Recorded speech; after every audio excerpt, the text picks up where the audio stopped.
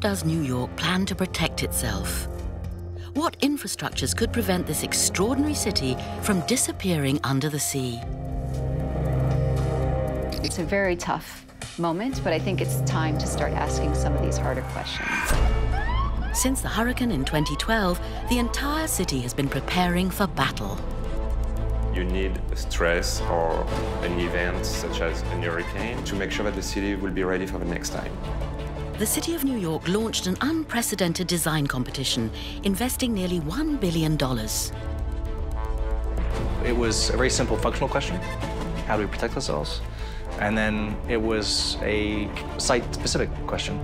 How can New York improve itself by protecting itself? If the vast majority of the scientific community is anywhere close to right, then we have a problem we need to solve. Architects and engineers from all over the world set to work to find solutions, what we call resilience. I think of it like a boxer, right? You have two people fighting, somebody gets a big hit. Your ability to take the hit and not fall down is called resistance. It's how much you resist the disturbance. But if you do fall down, if you get knocked down, how fast do you get back up? That's resilience. The first matter of urgency, protect Lower Manhattan. The zone was hit particularly hard by Sandy. Wall Street even had to shut down for 2 days, resulting in huge financial losses. That something like this should happen again is simply out of the question. So it's simply the finances, the shutting down of the city, just the logistics of what it means for the heart of so much capital and so much banking and so much business would be shut down would have a huge impact on the world.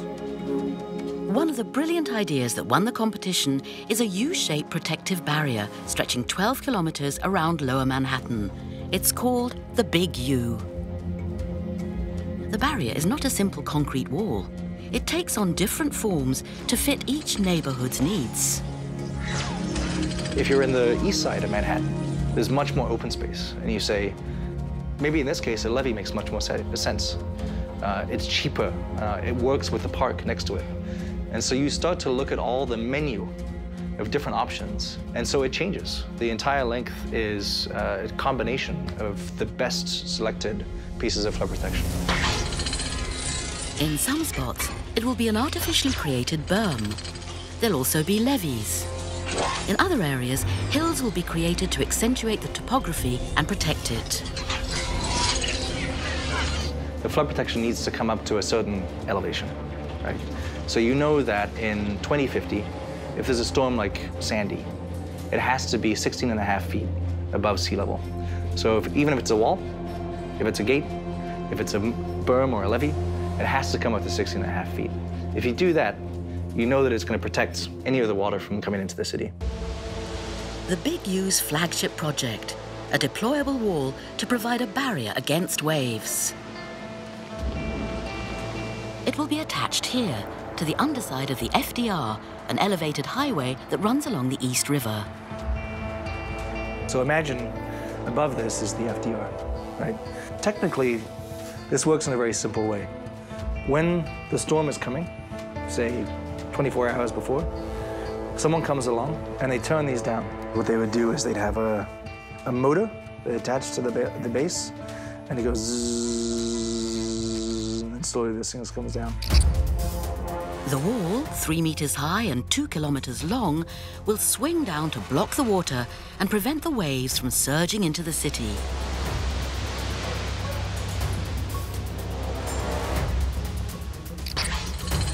The rest of the time, the wall is flipped up so the ground space can be used recreationally. The ground is where people want to be, and having a wall in the middle of that would destroy the relationship to the water and the use of the space on the ground. So by having something that could actually flip up, actually means that you keep the best part of the city while also making it fully functional. The work is set to begin in 2019. Total cost of the project, $335 million. However, the barrier may not be enough. Because back when the city was being built, certain mistakes were made.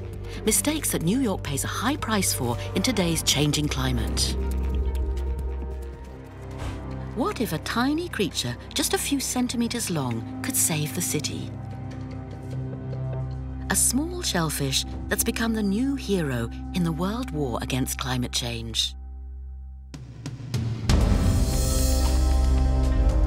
In the southwest of the city is Staten Island, one of New York's 5 boroughs. The island was ravaged by Hurricane Sandy. 24 people lost their lives to the waves. But here, it's impossible to build a wall. In Staten Island, you're dealing with a very, very residential fabric. And building a wall with such a low density wouldn't make sense, both from a risk reduction standpoint, from an economic standpoint. And so another amazing project, which also won the city's design competition, consists of establishing oyster beds in the bay. These small shellfish can reduce wave energy. Actually, it's a little-known fact, but until the 19th century, New York was the oyster capital of the world. New York City had an immense natural oyster production.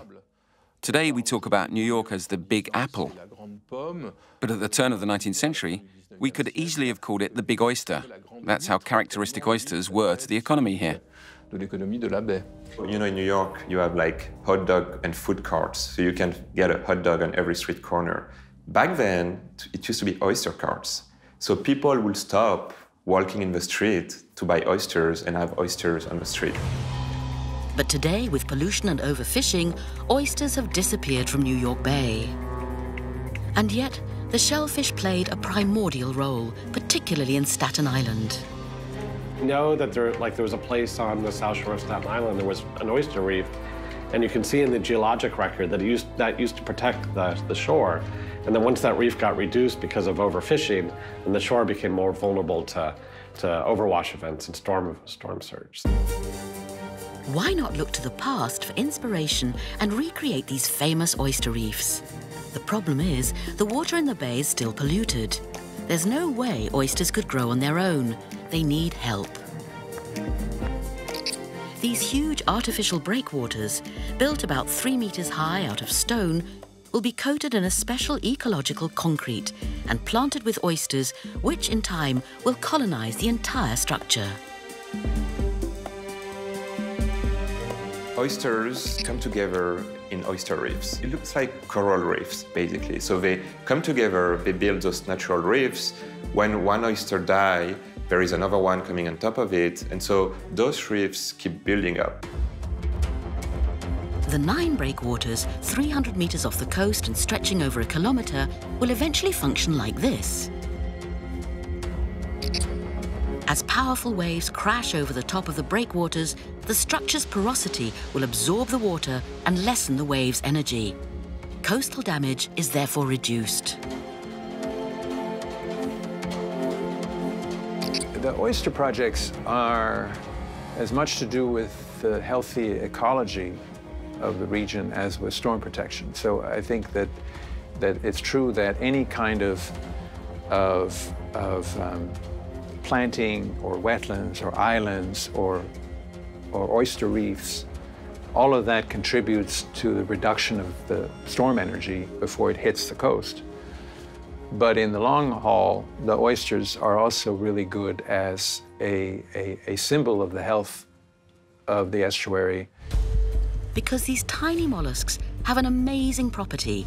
Each day, a single oyster can filter 200 liters of water all by itself. The water in these 2 containers is very dirty. Oysters have been placed in the one on the right. The result is astounding. After just a few hours, the water is nearly transparent. New York Bay could soon be cleaned in the same way. It's a snowball effect, and the more oysters you put, the better the water quality gets, and the more oysters will be able to survive in the future. The first breakwaters are scheduled for late 2018. But beware of food poisoning. New York's fin de clair won't be fit to appear on the menu until 2050. It's an ambitious project, no doubt, but is it enough to save the city? Because New York thought it was indestructible and has been quite reckless over the centuries. For instance, the city has actually expanded right into the water. And in storms, the people living in these zones are obviously the first to be affected.